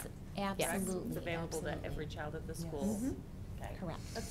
That's how I understood it. Yeah, I wanted to make sure. every child at the school, and also any private or parochial or homeschool student that is within that boundary of that school area, because it is truly a community program, and we're required through federal funding to include all students, and we do have a few students that do participate with us. Our private schools are great partners with us, and actually we just talked with them about participation for next year. Okay, that is good to know. I learned Yeah. something new. Yes. What about transportation? I'm sorry. How do we, if a parochial school wants to do these, do we provide transportation or? So most of our schools are walking schools. Okay. So, and it's because, and you would participate in the school that's within your, do you know what I'm saying, within Right. So your home boundary area, boundaries, correct. within the But we, walking, yep, but we are required, transportation can't be a barrier to participating in CLCs. And so we make sure, and we do different things to make sure that students have that transportation. If we need to, if a family or students need to go home, we put them in a cab with a infant seat or a booster seat to make sure that they get home, because we work with our parents on what they need in order to be able to participate. Transportation cannot be a barrier, and that's one thing they absolutely monitor us for. So here are our CLC participant demographics. This is looking at our students with disabilities or special needs, and our English learners, and they're participating. And this really reflects either a rate at which you're seeing within the school or an actual higher rate. One thing that our CLCs really worked on this year is being very inclusive of our students with disabilities and our English learners. So we are very proud of our numbers of students with disabilities that we are serving at our schools, because those numbers haven't always been there. So we've been really working with staff. Kathy's been doing a great job with professional development to make sure that we have practices in place that all of our students can participate in our learning centers. So this is the demographics when it comes to race and ethnicity within each of the schools.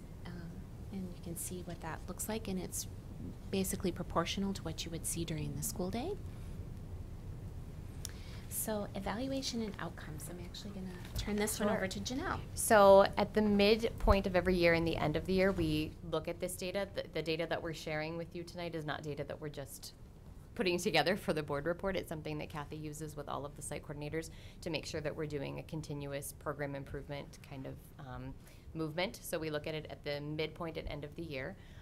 In addition to that, as the local evaluator, I come to every site every year to provide feedback, and an example of that is on the screen in front of you, so that you can see that we basically look at what the research is telling us about what the best practices are for after school, and then the extent to which those practices are happening on the ground. And again, that continuous loop, feedback loop, is provided so that the sites get that feedback, then they use that information, and the next time that I come to the visit, we talk about how you did on last time versus how we are doing today. That's also really helpful as there's turnover with the, if there's a change of site coordinator from, the previous time to the current time, to kind of talk about, the longevity of the program. And this has been happening since 2012 that I've been doing this for Oshkosh. In addition to this, it's not on here, but recently every site in Oshkosh has done the WASIP, which is the state self-assessment, and all of them have an action plan in place moving forward, looking at that continuous improvement.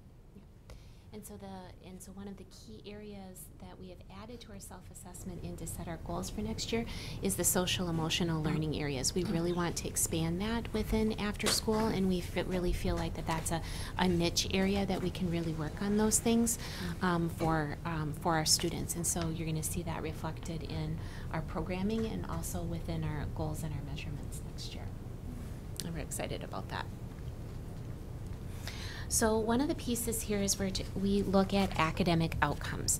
And this has shifted over time. Some of our CLCs, when we first started and we were looking at data, we were looking at homework completion rates, and we were looking at grades in classrooms, etc. But what's really hard about our extending our learning day is that you heard from like our AGR schools that all of them actually have, except for Jefferson, and Jefferson will now have a lighted schoolhouse match to it.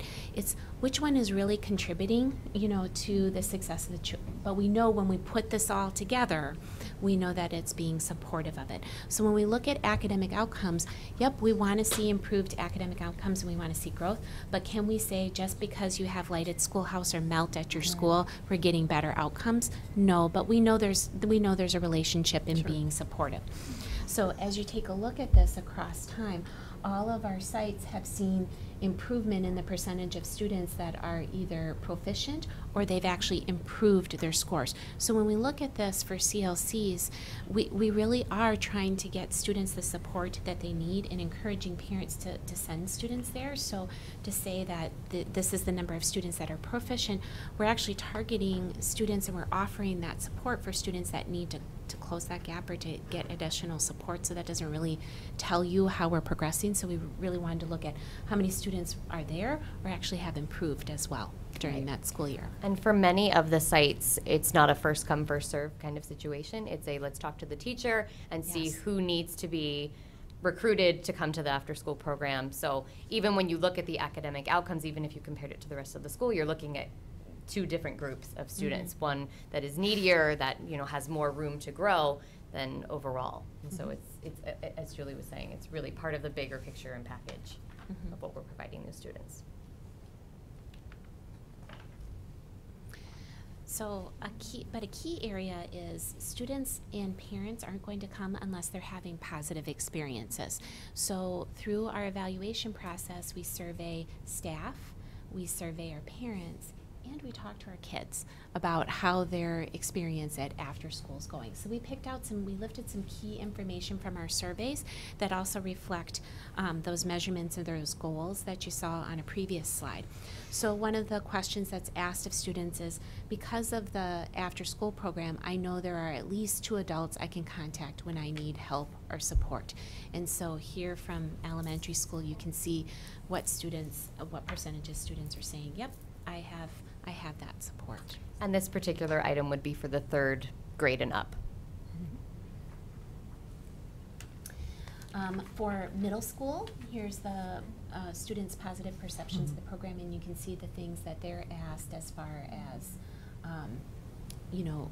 what their positive perceptions are of MELT, or their after-school program. What's going to be interesting is their parents have a little bit different, middle schoolers have a different perception than... Still strong. Yes. 80%. That's good. Yeah. But I think parents are next, if I can. Yes, they are. Yep, parent positive perceptions of programs. So you can see the difference between elementary and middle school. So I believe it was right around in the 80% area or 70% that middle schoolers were saying, this isn't, I don't know if this is helping me or not, but our parents really have a strong perception of what's going on at after school for our kids, which is awesome. And so here are some of the things that our parents are saying, and this is lifted right out of the survey that our parents did. The other thing is you could see the total number of how many parents responded to different things. We had a very nice return rate with our surveys, so we feel pretty confident that we're getting the feedback that we're looking for. So. Parent engagement, this is a key one, and this is really where our after school and our day school really work together. You can see how many family members participated. You have examples here. Once again, our lighted schoolhouse and our MELT really work together with our day schools, with their school staff, to partner with that, and you can see which ones were CLC only events and then which ones were actually combined events. So except for Merrill L, had at least one combined activity. Nice. So it's pretty nice. Teacher perceptions, and so this is one where we have a little bit of mismatch because right now we're not measuring homework completion, but our staff survey from DPI still asks them about homework completion, so we're not sure. It's a federal requirement. Every CLC across the United States has to do a 3-item teacher survey that includes homework completion. It's just an example how it doesn't match. It doesn't match sometimes what you're required to do. Yeah, but we're asked that. So, the teacher perceptions as far as have students improved or did they not need to improve in those particular behaviors? So we're connecting with our teachers on those. So summaries and conclusions. So first off, you can see from our parents' pieces, talking with all this, there is a strong need for this program, and it's evidenced by our frequent attendance of program participants. If we didn't need it or they weren't getting what they need, our attendance wouldn't be where it's at. So there's definitely a strong need for the program.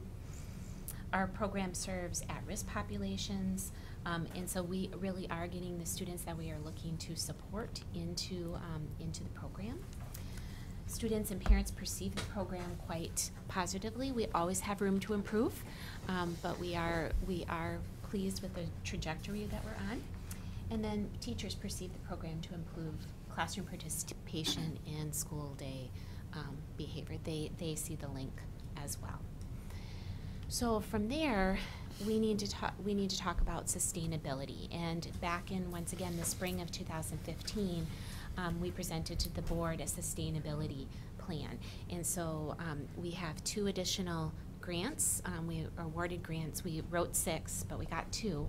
And so we had different scenarios that we had presented to the facilities and finance of how are we going to do this. So 6 out of the 9 CLC sites are grant funded coming up for next year. 3 sites we are proposing are going to be funded fully out of Fund 80. The plan for funding was presented to Facilities and Finance, and also an exhibit I believe you had in your board packet. And the packet, you had a spreadsheet of where the dollars and what we are looking at for funding. As sites age out, in other words, they're aging out of the cycles of funding. So like, for example, Webster Elementary School, we can never go back for another, the way it's currently written, we can't go back for grant funding. Washington, we're not going to be able to go back for grant funding. E-Cook, we cannot either. And E-Cook, we cannot go back for grant funding. So they've been aged out, so to speak, or we're out of the cycle. So we really need to think about, and our proposal is there, of how we are going to continue that and how we're going to invest to ensure that quality programming. And students and families, as you can see in this, have come to rely on CLC programming and may not have access to other academic enriching programs. Since we put CLCs into place, lighted schoolhouse into place into certain schools, our participation rate has definitely gone up over time compared to the fee-based programs. And so we do want that. So you can see where the impact is on that. So, any comments or questions from the board?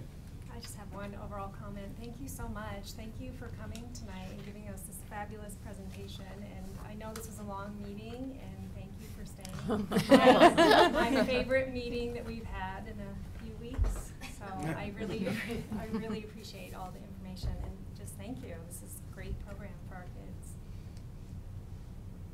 Thank you. Anyone else? I have a question about the sustainability piece, and this is just, I'm curious.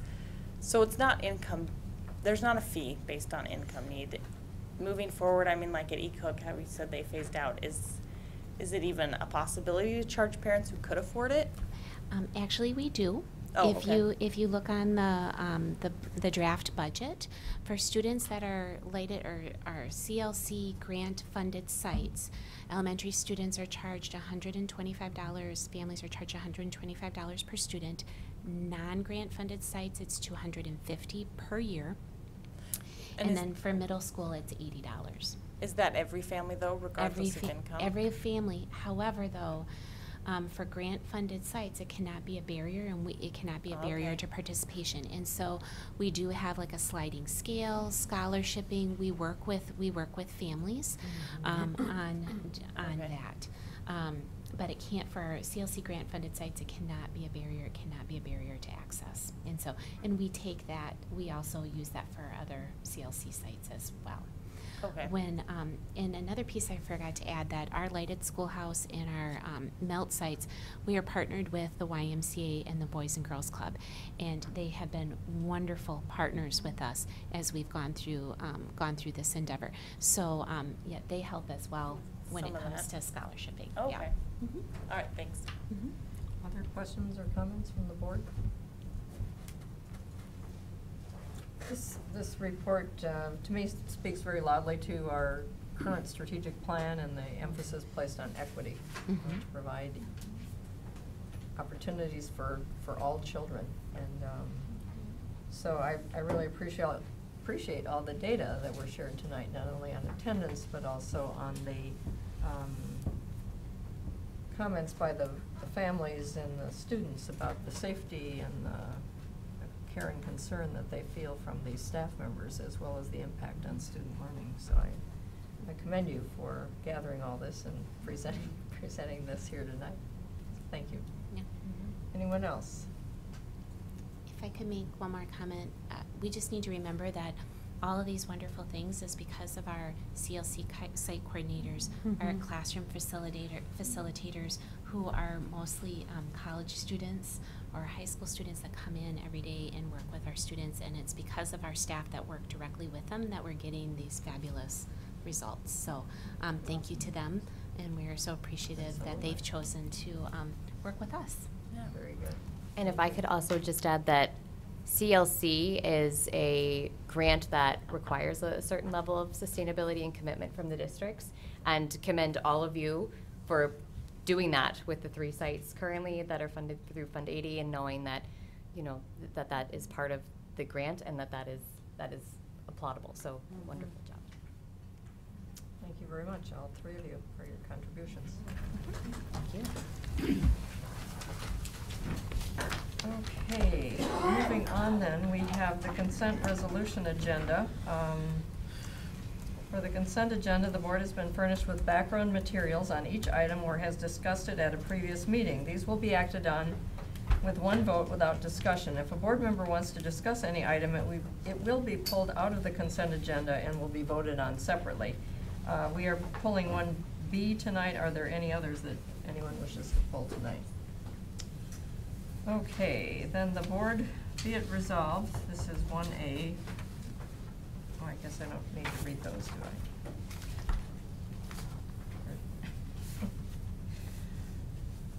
Okay, resolution 1A, be it resolved that the Oshkosh Area School District Board of Education approve the appointments, resignation, and salaries as filed with the Secretary to the Board of Education. So And moved. Resolution, this is a consent. so- Sorry. Sorry, I thought that- that's okay.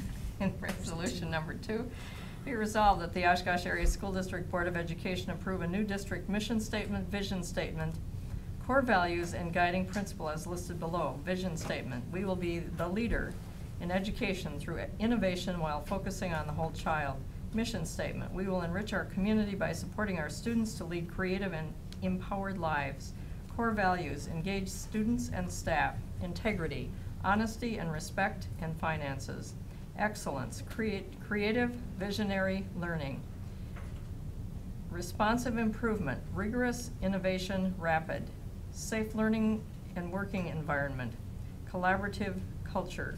Guiding principle, students first, as filed with the Secretary to the Board of Education. Now it's so moved. Second. Please call the roll. Peschel. Aye. Peschel, I. Szilagyi. Aye. Szilagyi, I. Carlin. Aye. Carlin, I. Evans. Aye. Evans, I. Garner. Aye. Garner, I. Herzog.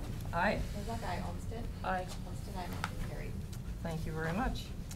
Resolution 1B, be it resolved that the Oshkosh Area School District Board of Education approve the retirements as filed with the Secretary to the Board of Education.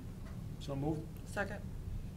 Once again, we have a number of longtime and dedicated staff members who are choosing to enter a new age and stage in life, and I think it's appropriate for us to thank them for their contributions to the success of our students and families of this district, and to wish them well in retirement. They include Beth Dempsey, who's retiring as a science teacher from Oshkosh West High School, having served this district for 30 years. Susan Fofsky, a media assistant from Perry Tippler Middle School, who has been with the district since 2000. Gail Fry, a cook from Oshkosh North High School, who's been with the district since 1984. Gloria Hansen, a cross-categorical teacher assistant from Washington Elementary School, who's been with the district since 2000. Margaret Musha, cross-categorical teacher assistant from Oaklawn Elementary School, who has served students here since 2001. John Tyson, a literacy resource teacher from Merrill Elementary School, who's been with the district since 1985. And Teresa Vogt-Vital, cross-categorical teacher assistant from Reed Elementary School, who's been with the district since 1986. And finally, James Wilford, 5th grade teacher, Reed Elementary School, since 1984. He has faithfully served students on the, I think it's the 2nd floor at Reed Elementary. Jeez. So we wish all of these people the very best in retirement, and hope that maybe some of them will come back and actually serve as substitute teachers for us and help out that pool. Any other comments or questions? Yeah, just as a little side note, when Jim Wilford was 35 years younger, he walked into Reed Elementary School, and my mother was one of the experienced, is a nice way to put it, one of the more experienced teachers at Reed, and they actually got to work together for a couple of years before my mother retired. So he always would ask me about her when I ran into him. So best luck to him and the rest of our retirees.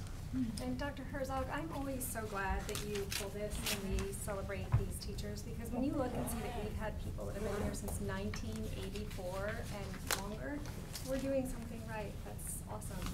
We're really fantastic. So thank you for doing that. You're very welcome. We are blessed to have so many people who are so dedicated to the students and families of this community. Please call the roll. Szilagyi. Aye. Szilagyi, I. Carlin. Aye. Carlin, I. Evans. Aye. Evans, I. Garner. Aye. Garner, I. Herzog. Aye. Herzog, I. Olmsted. Aye. Olmsted, I. Peschel. Aye. Peschel, I. Motion carried. Thank you very much. Do we have any individually considered resolutions this evening?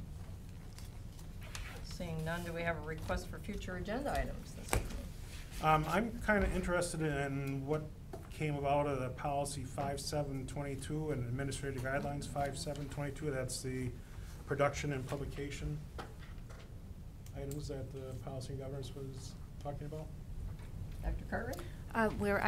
We went through, we were to go forward and propose a language in front of one of the teachers who was unable to make the policy meeting.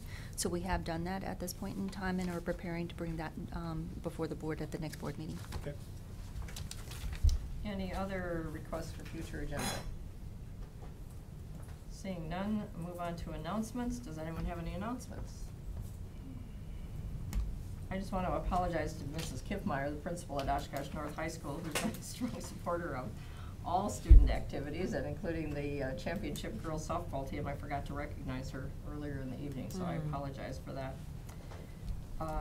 With that, then, we can adjourn to executive session. I would entertain a motion to move to executive session for one, considering the disciplinary data of specific persons under Wisconsin Statute 19.85, paren 1, paren F. A, review expulsion recommendation from expulsion hearing officer for a high school student who engaged in conduct constituting repeated refusal or neglect to obey the rules under Wisconsin Statute 120.13, paren 1, paren C, paren E. And B, review expulsion recommendation from expulsion hearing officer for a high school student who engaged in conduct constituting repeated refusal or neglect to obey the rules under Wisconsin Statute 120.13, paren 1, paren C, paren E. So moved. Second. Please call the roll. Carlin? Aye. Carlin, aye. Evans? Aye. Evans, aye. Garner? Aye. Garner, aye. Herzog? Aye. Herzog, aye. Olmsted? Aye. Olmsted, aye. Peschel? Aye. Peschel, aye. Szilagyi? Aye. Szilagyi, aye. Motion carried. Thank you very much. We are adjourned.